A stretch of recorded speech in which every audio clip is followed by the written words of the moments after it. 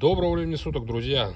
Всем здравствуйте! Вашему вниманию подборка классических рабочих ножей. Нож Универсал и два варианта исполнения ножа Таежный. Ну, разница по геометрии и по размерам клинка. Сейчас все расскажу. Погнали, посмотрим. На клинках всех трех ножей сталь VG-10, ну или VG-10. Хотя, в принципе, правильно ее называть VG-10 Кобальт. Сталь производства КНР, кто еще этого не знает, 61 единица термообработка. Коррозионно-стойкая железка, ну или как мы привыкли называть, нержавейка. Кому интересен состав, можете зайти в телеграм-канал, вот в описании к этому ролику будет ссылка, и там я прикладывал состав именно этой стали. То есть не по марочнику, а именно производил, как вы любите называть, спектральный анализ. Итак, все три ножа, классическая геометрия клинков, прямые спуски от обуха, в простонародье, ну, также называются клин. Финишированы мелким сатином поперечным. На рукоятках стабилизированный березовый сувель. Дополнительно рукоять просто покрыта маслом Danish. Ну, как вы понимаете, стабилизированная древесина не пропитывается.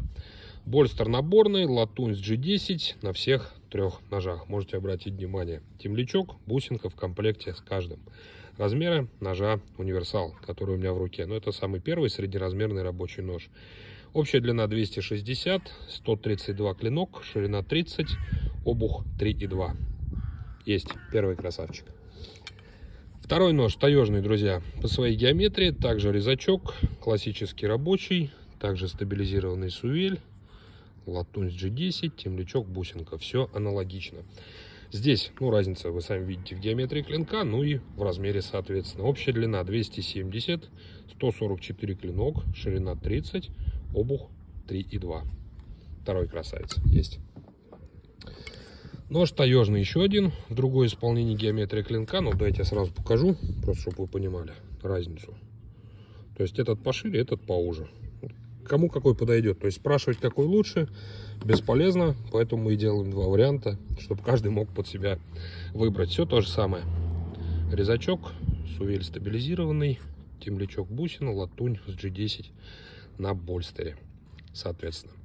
Размеры этого ножа. Общая длина 273 мм, клинок 147, 32 вот здесь вот. Наибольшая ширина, обух 3,3. Пожалуйста. Три красавца на выбор, друзья. Кому какой подойдет. Напомню, два таежных Универсал. Кому какой подойдет, кому какой понравится. 5500 рублей. Любой нож. Ножны кожа, тиснение на двух подвесах. Все как всегда. Сидят плотно, друзья, но все равно немножко потом расходятся, будут заходить легче. Пожалуйста.